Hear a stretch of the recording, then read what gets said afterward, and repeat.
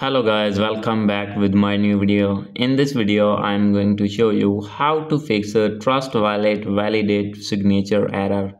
So guys, if you want to do transaction on your Trust Wallet and facing this type of issue or another issue related to transaction error, then I'll help you how to fix this problem. So guys, you can easily fix this problem. So let's start without wasting any time. So guys, first of all, you need to go back, and guys, after going to back, simply you need to open your settings. And guys, after doing this, you need to click on Wi-Fi, and guys, make sure that you have connected with strong internet connection. So guys, if not connected, then you need to connect it.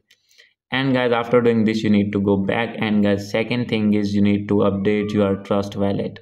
So guys, how can you update? Simply you need to open your app store in your iPhone, and guys, after opening here, you need to search here Trust Wallet. So guys, after searching,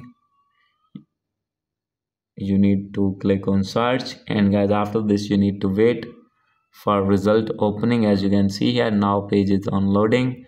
So guys, simply you need to open your Trust Wallet, and guys, if have any kind of update here, then guys you need to update. And guys, after doing update, then you need to go back.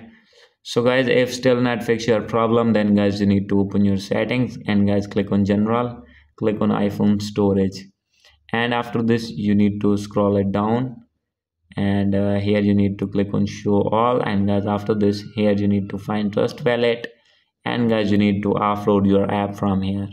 And guys, after doing offload, your problem will be fixed. So guys, if still not fix your problem, then guys you need to open your settings again, click on general, and guys, click on transfer and reset iPhone, click on reset, and click on reset network settings.